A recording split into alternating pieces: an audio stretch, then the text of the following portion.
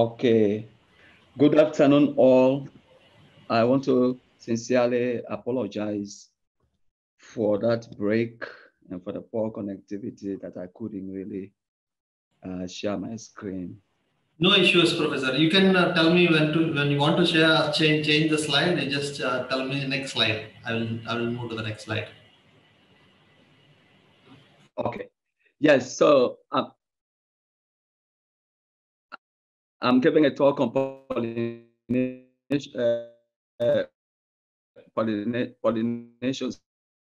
success, paternity test, and seedling traits assessed generator using nested and polycross meeting. Lots of activity on with the co-authors that you have seen there. Yam is largely dioecious. Of course, we have few monoecious types. You can see the photos of the female on the left, the first left, the close to that is the male flower part, and then the fruit, the seed in the middle. The objective actually is at the end of the day to put smiles on various end users of the elite varieties of yam that we develop for various end uses. It could be that for the fresh market or for the product market like starch, flour, etc. Next slide, please. Next slide. Next slide. Okay, there's an outline of my presentation. We're talking on three main activities. That is native to West Africa. That is a white Guinea yam. Is native to West Africa and is used for food and various end uses. Of course, it brings income even to over 300 million people in the region.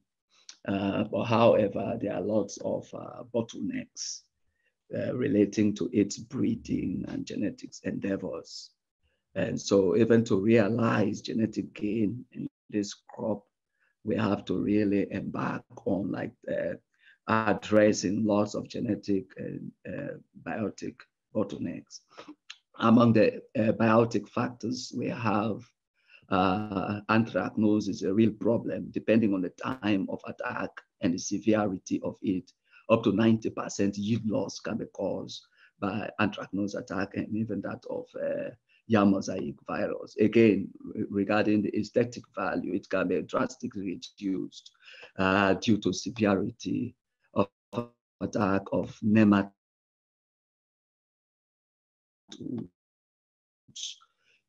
both in field and also in storage. Of course, we have a range of abiotic factors ranging from drought. Of course, we have flooding, of course, that could also be a problem. Flowering, we have shy flowering issues.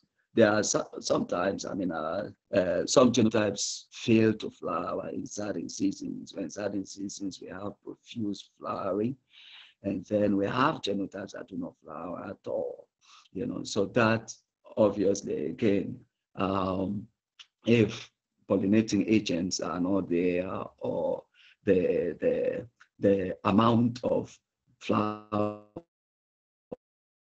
available, that could also even determine the fruit and seed sets. And then environmental factors can also affect that. There's a whole issue. Of course, if you have developed lots of populations along the line, there are no robust ways of trying to determine their genetic identity. Those genetic overlaps can even lead to either mislabeling or other activities. Yes, next slide. Now, so whether populations, genotypes developed or progenies developed using polycross design, is comparable to that of nested designs like the North Carolina one. And then also in terms of identifying the genetic identity of this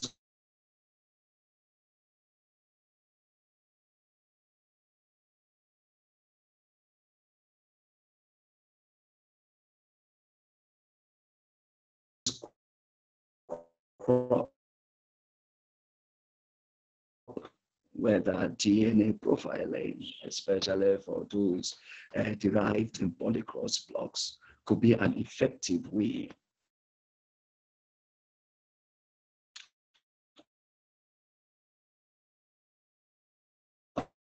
of determining that is dioecious, meaning we have certainty, yes, because obviously, but that of paternity. Hello? Next slide, please. No, what is happening? Oh, next slide. Next slide. Yes. Good. So now let's come to justification. So a good understanding of the flowering duration, that the flowering window of the putative parents that are being used in crossing, the flowering intensity, the fruit and set behavior of them, of course, in addition to obviously economic traits that you are evaluating or you want to be combined in that genotypes. A good understanding of those things in parents is very, very important, because at the end of the day, you are using parents with desired complementary traits and genes even for the development of those elite progenies. Then also accurate parentage analysis and pedigree relationships will help to determine trait heritability and genetic progress in the crop. And of course, assessing, seedling traits and that in terms of their growth and development parameters and all that in early populations that are developed using different mating designs. Very, very important. This we are actually not quite captured in previous researches, but now, they have been done. Next slide, please. Yes, let's go to the objectives. Next slide. Okay, so the specific objectives of this study were one, to assess the degree of pollination success under two mating designs, and then wanted to determine the paternity and establish genetic relationships between parents and progenies that are developed using these two mating designs. Then to assess viability, seed viability, seedling growth, and yield attributes of these progenies that are developed using these two techniques. Next slide. Please, next slide. Okay, so for experiment 1, we use the 3:1 female to plant relationship, a total of 12 parental genotypes, and we are used, of course, 3 males and 9 females. And then this experiment was carried out at Ibadan, Nigeria. And all other experimental procedures, as we are seeing there, we are carried.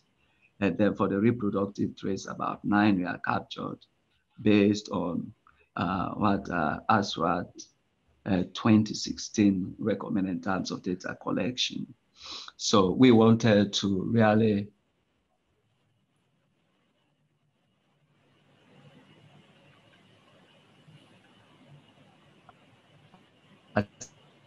ascertain the degree of relationships between the parent and their progenies, by doing some population genetic analysis. Next slide, please.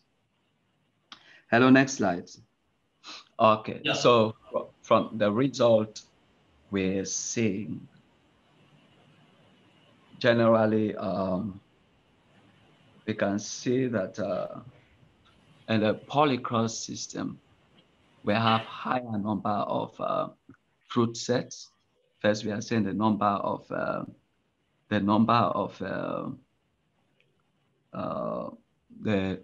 males and the females, the flowers, the flowers, the number of flowers that are pollinated and all that. When we look at the mean values of the North Carolina 1 design, for instance, in comparison with this, we can see that there are some of them that are lower than even for those parameters that are that were studied that were lower compared to even the polycross. So in the polycross system, there were like lots of fruit sets in that system. And yeah, there are lots of fruit sets in that system compared to even the North Carolina one design. And that could relate to the fact that, because of the lots of flowers and the pollinating agents that were present, lots of flowers were actually pollinated under that system.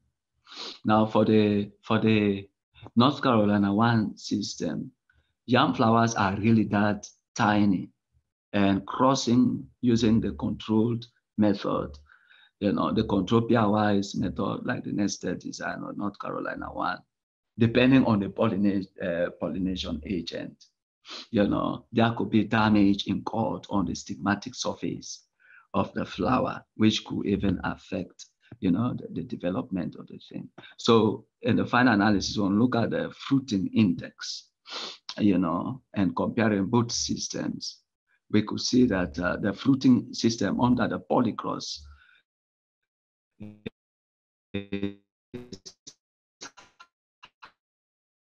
higher polycross system of slides, please. Next slide. Hello. Okay. So this table more or less is also showing us the number of seeds per plant. We have the number of aborted seeds, the number of field seeds per plant. We have the number of seeds per fruit, and then the seed index, the number of seeds that were actually obtained, worked out in indices. Now, when we look at the two systems, the polycross system had higher number of fruits produced per plant, higher number of fruits produced per plant, compared to that of the North Carolina one system. When we look at the highlighted red values, these are the mean values. Under the polycross system, the number of aborted seeds, are higher in the polycross system. However, when you look at the number of feces also produced per plant, they are really higher. So those two values, both the aborted and the number of feces produced per plant, they were higher compared to the polycross system. But when we look at the North Carolina one design system, we could see that the number of seeds produced per fruit is higher compared to the number of fruits, the number of seeds produced per fruit in the polycross system. Now, in the North Carolina one design, where is a controlled pairwise technique, depending on the pollinating agent, sufficient pollen somehow is loaded on the stigmatic surface. And because yam has like 3 lobes, and each of them produces like 2 seeds. So the total amount of seeds that can be produced by that, if everything is actually successful, there could be 6. But we can see that in this system, we can really have higher number of seeds per fruit, compared to that of the polycross, which indicates that in the polycross, although there are lots of flowers, but it is possible that not quite sufficient pollen landed on the stigmatic surface even for the development of the seeds per fruit, but per plant, as we saw earlier, it was higher. Okay, next slide. Now, when we did the regression analysis of the seeds formation on the pollination, success of pollination, and number of flowers pollinated per plant, we could see that in the polycross system, we have about 66.5%, of seed formation that was actually due to the pollination success, and then also the number of flowers pollinated, as compared to that of the North Carolina one design, which is not even significant there among the various families that were evaluated. Next slide. Next slides, please. Okay. Now, so as we continue with this, we look at the relationship. Now you can go to the other slide. We can look at the relationship. The inbreeding coefficient obviously is 0. Now, of course, we are dealing with dioecious genotypes that we are used there. So even the mean kinship is low, and it ranges from 2.1 through 4.9, and also the genome uniqueness ranges from 0 to 100%. So we can see that for those population parameters that we are examining normally, the low population, of the low population statistics values there possibly indicates low pedigree, depth observed even in the studied populations, so we can see that they are generally low. But we can get to the next slides where I will show lots of other relationships. Okay, when we look at this heat map, it shows the population structure and the diversity in the parental genotype study. We could see that 6 distinct groups were formed. 6 distinct groups were formed. And also when we look at the genetic parameter estimates of those various parents that were used in the crossing, we could see that, they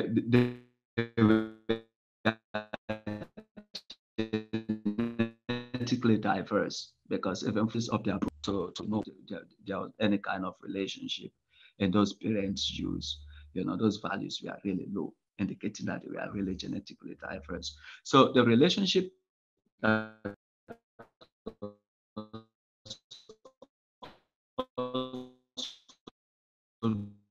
that will actually show.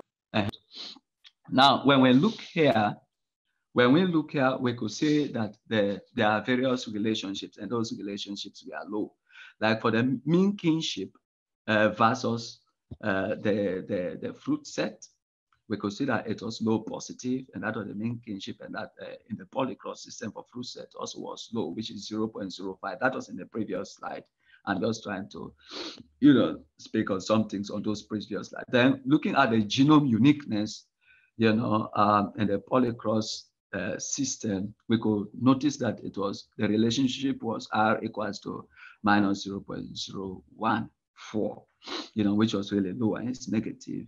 And for the fruit set and the North Carolina 1 system, it's positive, but it's a low positive 0.23. So it was actually low. So when we look at all those values, we can find out that yes, they were really low, like for the thing, but the allelic richness was really high. The diversity, the parents were diverse somehow, even the parents that were used in the crossing. So the key findings are here, and I think everybody can just read them. I don't want to quite repeat myself.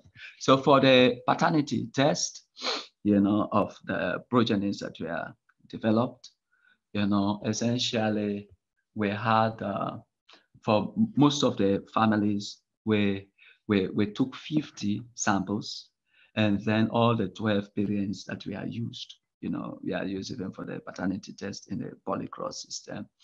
And so it follows like here, leaves were collected early in the morning around 7 o'clock, and then we brought them into the lab, and kept them on ice, and then they were kept in the freezer, they are freeze dried.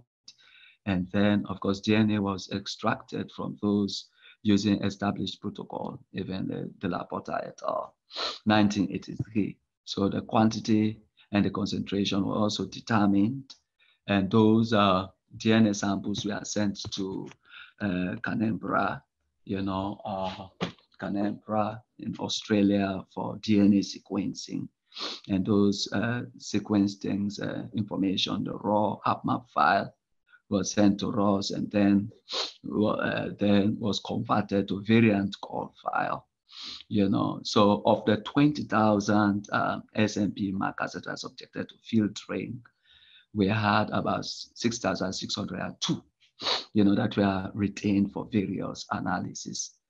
So for the phenotypic traits that were collected, from those ones, first the seeds were grown in glass house, and a completely randomized design. And then the seedlings were transplanted into the greenhouse, established in blocks of 20 in a randomized complete block design.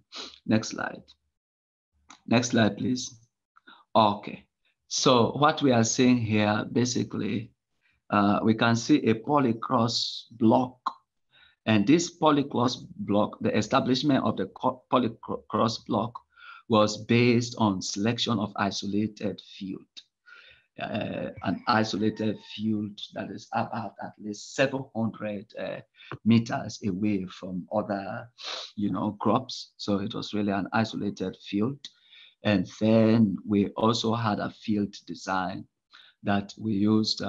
So a field design was used, which is the balanced neighbor effect design, where at least the females that were planted had equal opportunity to be pollinated by the male parents that were provided there.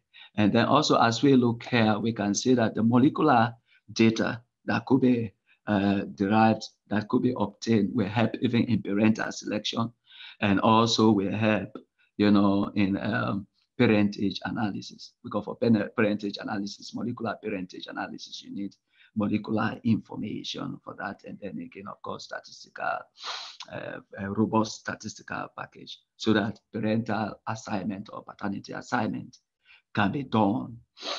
So this is just a diagrammatic flow chart showing really how the polycross was established, and then how parentage analysis was conducted even on the various progenies that were obtained in that system. Then, so I think I've already spoken on the VCF tools, and then the tassel, of course, that is used for the various population statistics, genetic statistics that were also obtained even from that study.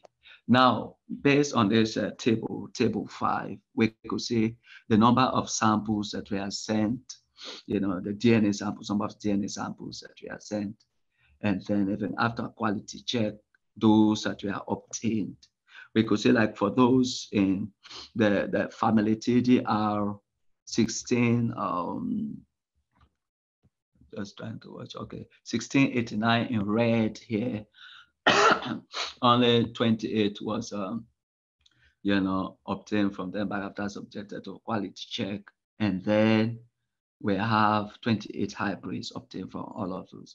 We could see here that 2 families were really like unique in a way. TDR 1686, no, TDR 1866, TDR 1688, in which the same amount of samples sent, we had all of them retained after quality check, and then all of them had 100%, paternity even determined in them.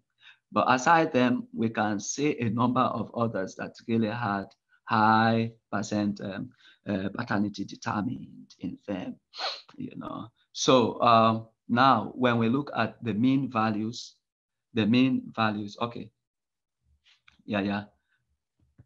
Okay. Yeah, table 6 here shows the various paternal parents, their contribution and the various progenies that were formed. We could see that TDR 95-0-1932, contributed highest. Contributed highest. If you look at the mean contribution here, is about 65.63%, which is highest compared to this one that had even the lowest, TDR 99-0-27-89. That's just indicating that unequal parental contribution, even in the various progenies formed. And then that could also relate to the pollen viability, within the pollen parents that we are used. And then on the whole, we could see that 96.2%, of progenies, where the paternity of 96.2, was actually determined. So the 3.8 could be foreign pollen, likely foreign pollen that came outside the pollination block. Next slide. So this is just indicating one of the scenarios of what exactly happened.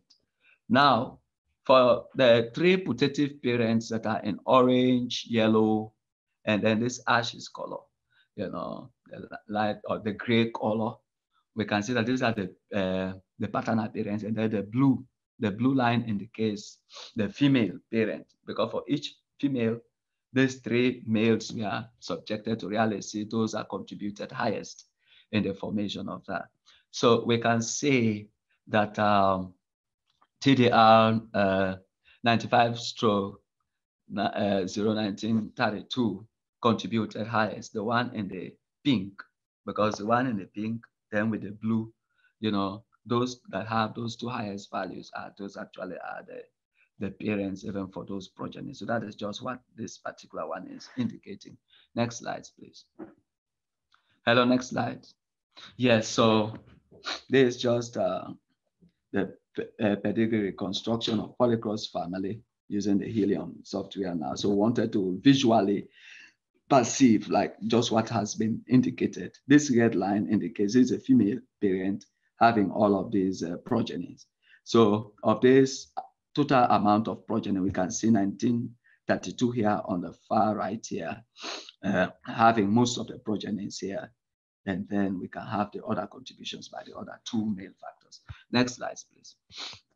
Hello, next slide. Okay. So now this is the seedling traits that were assessed in the study. And then the days of first seed emergence. For days to first seed emergence, we could see that it took longer days for first seeds to emergence. The mean days, number of days to first seed emergence was higher in the polycross system compared to that of the North Carolina one design. That is really expected because in the polycross system, pollen is coming from those three different parents. But like for the North Carolina one design, you have a well-structured thing. You take a particular male, you pollinate those set of things, and obviously the variance, could not be that wide compared to even that of the polycross system. Now, when we look at the coefficient of velocity of germination to the seed emergence speed and that of germination index, and the final germination count coming down to the seedling vigor index, we could see that these values were really higher, slightly higher than those of, significantly higher than those of the polycross system. Yeah, obviously, if they took lower number to germinate and all that, of course, the other growth parameters could be enhanced, and that was really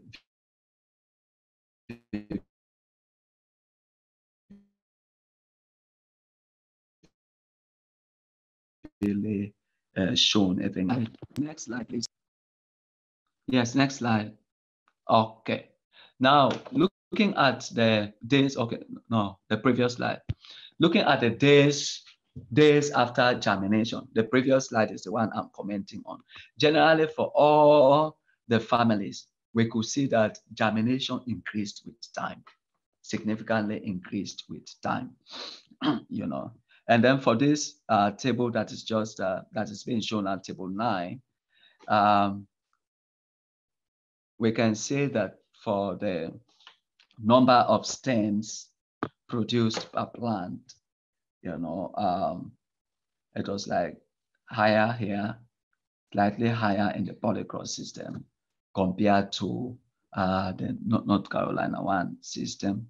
And then even for the tuber length, the tuber width also, when we look at the parameters here under investigation, we could see that, yeah, they were like, for the tuber width, it was lower in the polycross compared to that of the North Carolina one. Then for the length, it was slightly longer. The mean tuber length was slightly longer in the polycross compared to that. Of course, yeah, it is variable, and we know that, yeah, there's that kind of variation. And then when we finally look at the the tuber weight per plant. In both systems, it was not really significant. So polycross could be really a good way of generating high amount of seeds, even for breeding for genetics purpose, sufficient amount of seeds. Go to the next slide, so that one will be able to do enough work. So the key findings here in this particular study, where as we can see, complete paternity was established in those two families, and then for families 1686 and 1689 that had the lowest, we had about 74 and 56% paternity established in them. And we noticed that, of course, in terms of the germinability and the growth parameters, they were variable, even in both systems, mating systems that were used. Progenies from those both mating systems were variable. And then delayed germination of seeds and sprouting, contributed to reduced effective growth duration, of yams developed using those two mating schemes. So, and in conclusion, the polycross technique showed high pollination success compared to that of the North Carolina one, and therefore has great potential for yam population improvement relative to that of the North Carolina one. Also, paternity tests and seedling trait assessment in the white yam established that the progenies are adequately grouped and traced back to their putative parents. And then also polycross-derived progenies possess higher phenotypic plasticity, with a higher potential of creating more useful variability in seedling traits compared to that of the nested design. So the recommendations were that for high population and pollination success, polycross mating is really good relative to that of the nested system, and that suggests its exploitation, even enlarge population development of this particular organism. And then successful paternal reconstruction, of half-C progenies could contribute to pedigree identification, selection, and accurate prediction of gene flow. Sometimes even having released a variety over years, farmers will have to give their names. So now that it has been established that, to a greater extent, you can recover, you can reconstruct, the paternity, the identity of those things. That could be a very good thing, even for genetic progress assessment in this particular organism. Also, of understanding of seed germination and seedling trait attributes could contribute to selection of superior genotypes, even in early populations.